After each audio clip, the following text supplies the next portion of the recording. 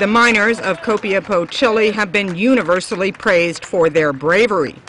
But Yonny Barrios might be considered courageous not for the 69 days he spent down the mine, but for being prepared to come back up again. Awaiting him was a woman first identified by Chilean government TV as his wife Marta Salinas, but in fact it was his mistress, Susana Valenzuela.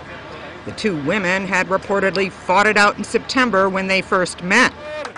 When Barrios emerged, there was the usual fanfare,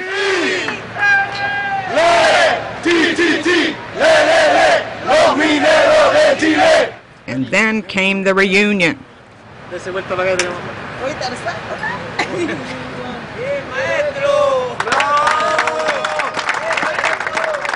While Barrios is now safely out of the mine, he awaits a potentially more dangerous fate in the minefield. Deborah Luderbeck, Reuters.